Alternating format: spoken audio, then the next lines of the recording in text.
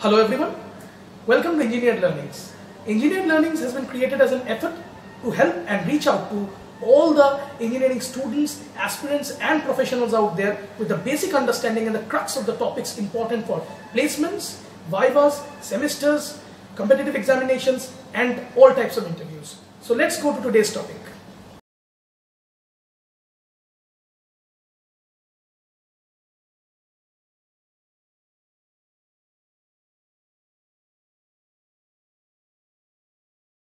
Welcome everyone. Today we are going to discuss about a very important topic used in industry, knocking and octane number. So how is knocking interrelated with octane number and what is knocking exactly all about?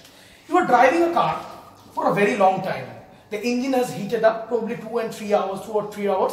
The engine is already being heated up very much. And if we draw the engine, a simplified diagram though, this is downstroke, this is the upstroke. This is the spark ignition, very simplified diagram. This is the carburetor and the inlet valve allowing the formation of gasoline vapors. So what happens is, supposedly if I draw the structure, this is the initial level of the piston cylinder alignment. This is the spark ignition. This is supposed to be the level where it should strike for 1:8 compression ratio, and therein the spark will ignite. After every time it strikes here, once again it strikes here and the spark ignites, supposedly. Now what happens is, since the engine has been running for quite a long time now, this chamber has already got very heated up. So after 2 to 3 hours of driving, what happens is, this gasoline air mixture is already very much heated up. So when it comes down during the downstroke, trying to compress the section, supposedly after every 2 seconds the spark ignites. At 1.5 seconds its position is somewhere here, the front's position is somewhere here supposedly, and it should come at this position when the spark ignites. Now after coming to this position, this is such compressed and it has developed so much pressure and temperature enough such that the gasoline air mixture pockets somewhere away from the front of the spark ignition point undergoes autoignition. So what is autoignition? Autoignition is a process by which a quantity of the fuel air mixture catches fire or explodes without the presence of any fire front. That is, there is not a requirement of a fire front to be generated. It is such a temperature, autoignition temperature is such a temperature at which the pockets of gasoline and air, in this case, auto explodes without the introduction of any fire or any spark. So what happens is, the spark is to be ignited at 2 seconds, at 1.5 seconds, at a position somewhere higher than the position to be reached here. Supposedly 1:7 compression ratio, the pockets auto-ignite. When the pockets auto-ignite, the piston before coming to this zone tends to move up due to the explosion. Now what happens? The explosion creates a shock wave that is traveling in this direction, traveling in every direction, tending to push up the piston. Now as the spark is supposed to be ignited at 2 seconds, it will ignite at 2 seconds. The piston's position will be somewhere here because it is going up and it is having a motion somewhere up. But the spark ignites. Now there are gasoline air mixture portions here as well. So as soon as it comes in contact with the front of the spark generated, it ignites, it explodes. That is the original explosion that was supposed to take place. That generates a shock wave. These two shock waves collide somewhere between, and that creates a very noisy environment, a resonance type effect. The two shock waves collision creates a resonance type or a noisy environment, and that is very destructive for the engine itself. Moreover, the motion that was supposed to be synchronized, it should come here, then the spark would ignite, it would explode, it would go up, it would reach somewhere like this, and it will be fitted with a crankshaft, then it will again come down from this height to this height, the dotted line height, then the spark will again ignite, it will explode. The regular synchronization gets disturbed because it's not allowing this to come to this level. Before even the spark is ignited, it is occurring a case of pre-ignition. Now this pre-ignition and knocking, we can see, is interrelated. And what is exactly knocking all about?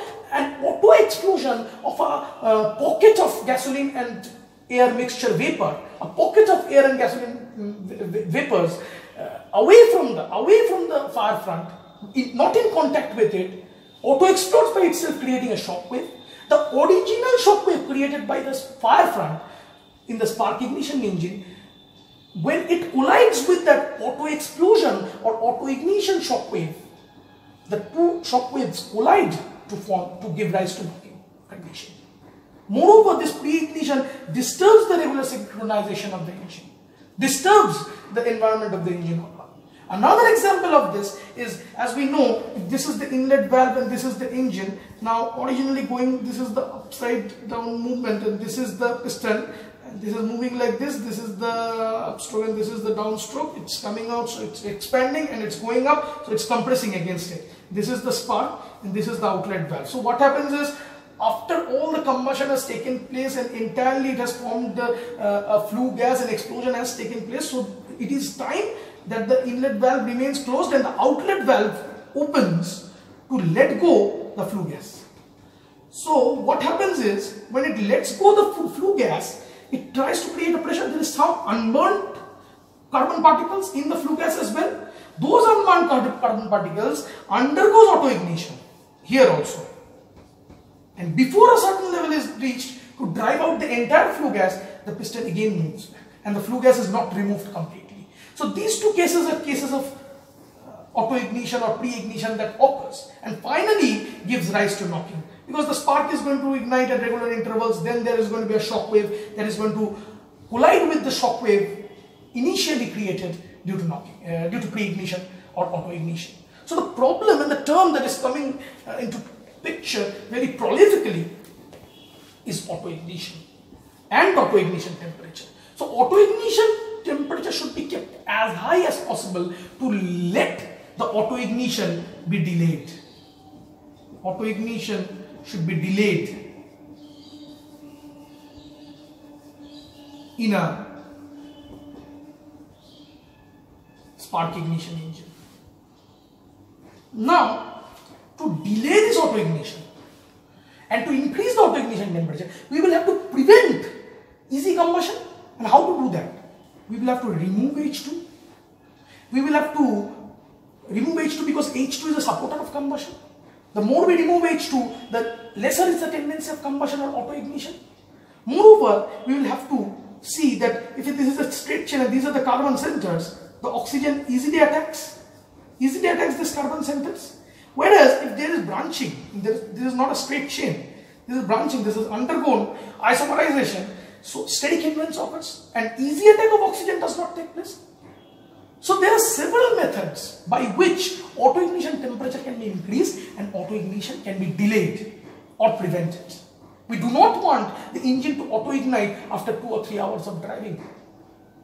Otherwise it would go here and there, it will be no synchronization and a noisy environment will be created.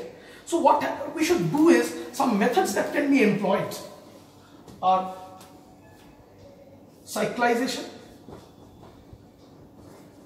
that is normal C6 to benzene.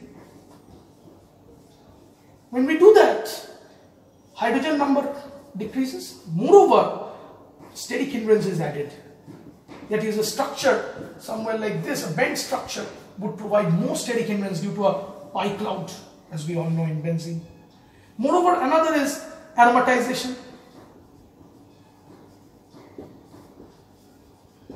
That is cyclohexane, cyclo-C6 to benzene. You see, both of them are cyclic compounds. So there comes no case of static hindrance, only hydrogen number decrease. And last but not the least is isomerization. That is branching, not allowing the easy attack of oxygen. Not allowing easy attack of oxygen. only of these methods are to decrease the autoignition temperature. Decrease it. And autoignition should be delayed.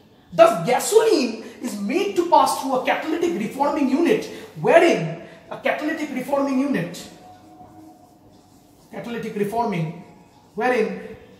octane number is increased. The more is the octane number, the lesser is the autoignition temperature. Or sorry, I mentioned the wrong thing here. That is, autoignition temperature is increased by all of these methods, so that it does not autoignite easily. The autoignition tendency is decreased. Catalytic reformer increases the octane number and decreases the autoignition. Increases the autoignition temperature, delays the autoignition. Thus, an increase in octane number would result in a decrease in the tendency of autoignition.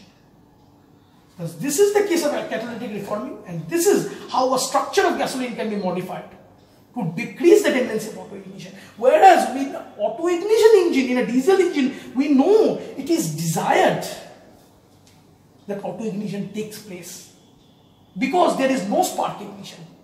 There is autoignition that has to take place easily. Thus, diesel is always of a lower octane number to undergo easy autoignition for diesel. And octane number is high and autoignition is low for gasoline. Because we want spark ignition, we do not want autoignition after driving for 2 or 3 hours. We do not want knocking to take place. That is the discussion for today. If you liked our discussion, then hit the likes button, subscribe to our page, share, comment, and thank you. That's it for today.